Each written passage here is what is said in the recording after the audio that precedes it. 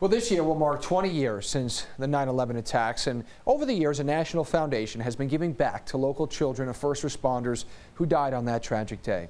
News 12's Janae Caldwell has more on how the First Responders Children's Foundation is helping families.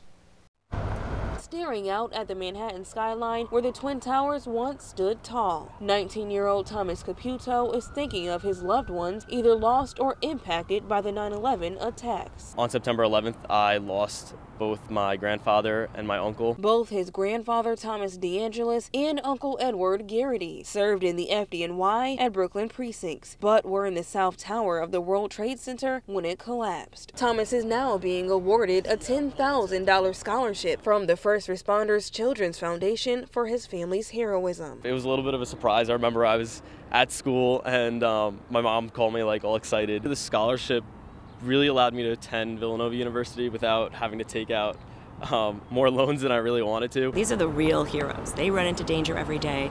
We are here to help their families. The foundation gives financial support to children of first responders who died or have been impacted in the line of duty. For Thomas, who is one of more than 200 recipients nationwide, he'll be using the scholarship to work towards a career in nursing, hoping to follow in his family's footsteps of helping others. I thought that just by entering the medical field and being a doctor or a nurse, knowing that I was able to help someone, I thought up to my grandfather's and uncles' expectations. Janae Caldwell, News 12.